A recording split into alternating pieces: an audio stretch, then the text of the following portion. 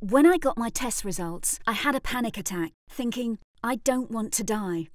I had to wait overnight for more information, so that night was a very scary time. But the next morning, I saw a specialist and began to feel better about my diagnosis. I got support from everyone. My dad helped me deal with the confusing paperwork, my sister came to stay with me at the hospital, and my boyfriend was always there to make me smile.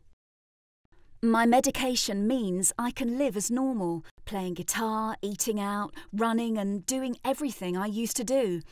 I'm really enjoying my life now. I don't overthink things anymore. I just do something if it feels right. I talk about my CML all the time. Maybe too much sometimes. I'm part of a youth mentoring program here in Sweden, which included a trip to South Africa. It was really emotional for us all, learning from each other's experience of living with cancer. I loved South Africa. One day, I want to take my boyfriend to show him all the things we saw. At the end of the trip, we went on safari, which was amazing, although seeing lions was scary.